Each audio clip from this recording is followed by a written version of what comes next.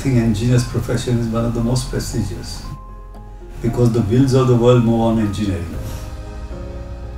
You can't move without engineering or without innovation and without going into the depth about all the problems and all that. I think for me, I really enjoy this system design aspect of design/engineering where everything's up in the air and you are trying to grab different pieces together, put it all together, get some kind of Frankenstein type thing, and then hand it off to the real engineers, you know, who like working on discrete defined tasks. So I think engineering gives you a base but doesn't prepare you for a profession.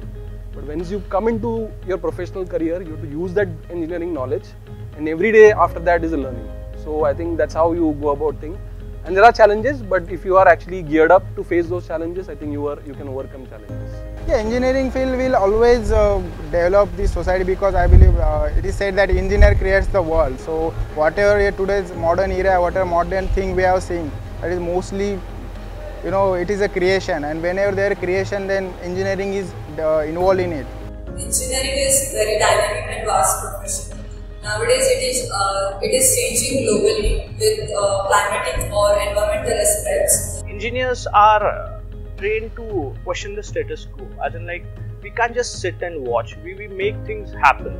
Okay, engineers I believe are doers. Like literally, engineers can move the mountain and they can broaden the physical horizon for a nation, but at the same time, with their acts, with their innovation, they can also broaden the horizon for the society as well. If you ask me where India is moving today in the trends of engineering, I feel India is being the light of engineering today.